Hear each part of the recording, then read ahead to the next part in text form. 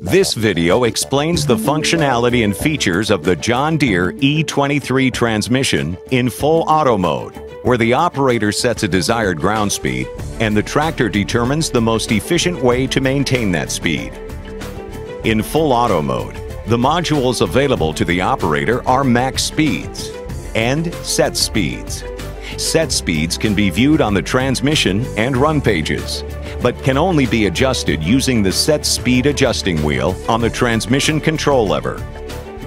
In the full auto mode, the efficiency manager is always on, meaning the tractor will automatically control the throttle to change engine RPMs. It will upshift or downshift gears to maintain the operator's desired ground speed based on current engine load. Bumping the transmission control lever makes large ground speed changes. Finer speed changes are made using the adjusting wheel.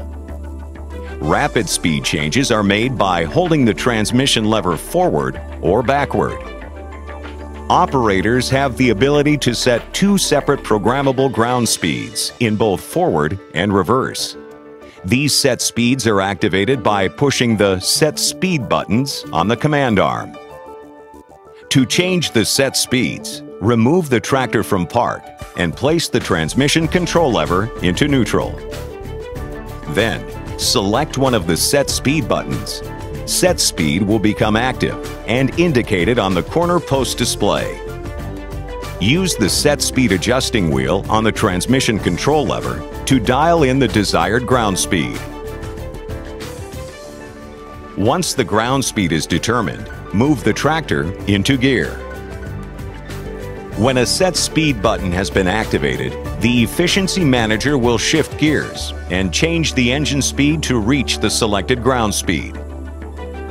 An outline box will appear on the transmission module to show which speed is active, and the Efficiency Manager indicator light will be visible on the corner post display. Maximum throttle position is required to efficiently reach the desired ground speed. Engine RPMs will increase as the tractor makes automatic adjustments under changing loads. The Set Speed adjusting wheel can adjust the set speed value while the tractor is in gear.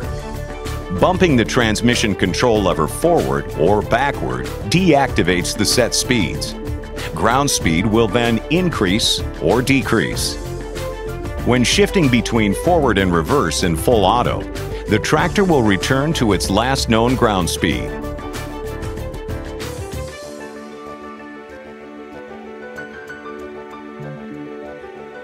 Not all modules are available to the operator in full auto mode.